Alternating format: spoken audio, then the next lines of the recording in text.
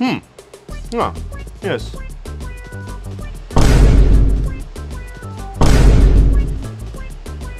Fine art. Ba ba ba bang. Well, guys, a warm welcome back to all the couch potatoes out there.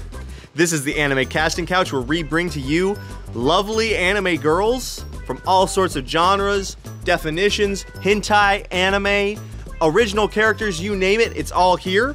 I'm your host, Couch, and today on the Anime Casting Couch, we got another beautiful, big lady for you, coming from the world of Miss Kobayashi's Dragon Maid. It's the one, the only, the world-class Lucoa, or Quetzalcoatl, or however you pronounce the Native American word. We have her here. Now this box is absolutely so tall. I mean, you might not even be able to see the top of it in this video. I don't know if you are able to see the top of this box or not, but it's huge. It's just like the previous B-Style by Freeing, I believe, is the manufacturer for all of these lovely bunny girls. I mean, honestly, so many characters get turned into B-Style. But as you can see her on the box, I mean, you got the lovely view of her. Very nice, simple box. Tell you what, very clean, very normal, not too complicated, not too demure, not too mindful. Obviously, it's a very huge box because it's a very big figure. It's a quarter scale. Lucoa is obviously a beautiful, amazing character, summoned by the titular, or not the titular, because that would be Miss Kobayashi, my bad. Summoned by the young mage, Shota, who is attempting to summon a demon. She stops him and decides she's going to teach him in the ways of magic, as she is a dragon endowed with many abilities of magic, not just endowed with beauty of the body, but that doesn't help. And he's always very embarrassed by his feelings towards her. She's got a very illustrious, colorful hair. She's got two different colored eyes, one of which she keeps closed most of the time. I'm drawing a blank for the reason. Probably it's her cursed eye. You know, something. Here's the littlest instruction manual in the world right there. And we'll work on getting her out of this gigantic, very tall blister pack.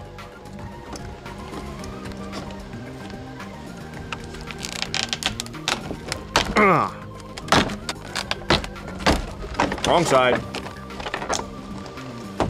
Boom shakalaka. Very well packaged. Very, very well packaged. Incredibly so. I mean, honestly, all this bubble wrap and everything keeps her incredibly cushioned, which is great. Love to see good packaging.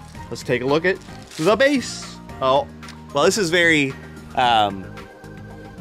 common for freeing figures, freeing B-Style figures, just to have a simple, semi-transparent, plain plastic base. My least favorite part is that you can see a Made in China stamp through the plastic on the bottom, which is annoying, but when you have it flat against a black surface, it's really quite hard to see, especially on this one. However, I'm not sure if you knew this, but on the original C2 bunny, it's actually printed on her hair, the Made in China stamp, and you can see that in my old video on that bunny figure. Holy crapoli, she is, oh Lord, she is tall. Let me tell you guys. Then grab the bunny ears out of here. I'm gonna use a special technique.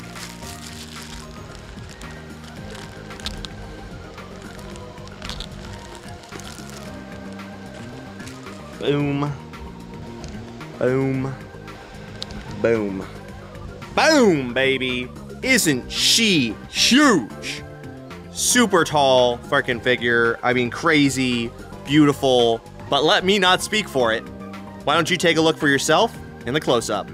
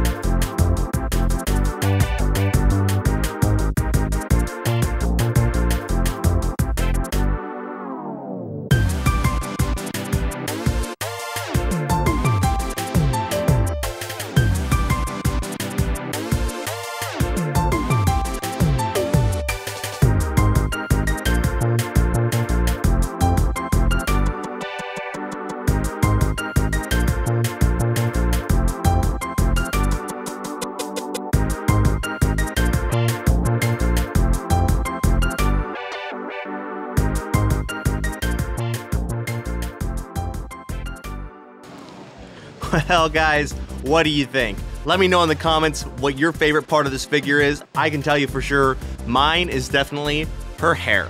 Her hair is an amazing, beautiful sculpt. It has the multicolored effect. They did a great job of it. They captured the anime wonderfully.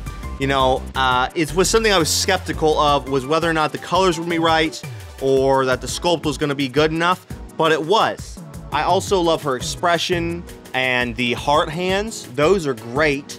Unlike the Toru bunny, her fishnet legging stocking tights, they're actually a tighter pattern, which I think fits into her more ladylike, mature demeanor. And also, I think it looks a lot better. I think it accentuates the leg lines a lot more, which is excellent. Obviously, she has large breasts and a big butt. Hey, those are always a plus. Otherwise, the sculpt, great. The size, massive. Honestly, almost too big to go in my collection. As for anything else, I mean, obviously, I'm never the greatest fan of a bunny, but this one does it really well, like I said. I like that the flaps are folding down almost. That's great. Obviously, the gloves and the tie, those are indicative of the kind of Maid Dragon design that they gave Toru, so that she matches really well. That's awesome. And other than that, I think, wow, little details, nice things like the folds on her gloves. Couldn't go wrong with a bunny figure from Freeing. You never really can, and a lot of times, especially nowadays, they seem to be tanking in value. And I believe that's mostly because Freeing has been producing a lot more bunny figures than they used to. I mean, I remember Freeing bunnies, don't catch me in a lie here, that would just skyrocket in value. But I'll tell you how much I paid for her. I paid 35,000 Japanese yen, which as of today would be about, well, I don't know, 250-ish. I mean, I'm just spitballing. I'm not actually doing real conversions right now. And I believe that right now you can get her off of legitimate websites for just a little bit less than that price that I paid for her. So a great deal. Like I said, you can't go wrong with Freeing. Bunny figures are always great. They're a centerpiece of a lot of people's collection is these large figures. And if you're looking to get into anime figures, start small, go big. And you know what they say, go big or go home, and she's the biggest girl around. And hey, I'm gonna ask you for a favor. Please like and subscribe if you really enjoyed the video. Please let me know what you liked about the figure or the video, or what kind of feedback you think I could do better on my videos in the comments. And I will see you guys in the next episode of the Anime Casting Couch. Peace out.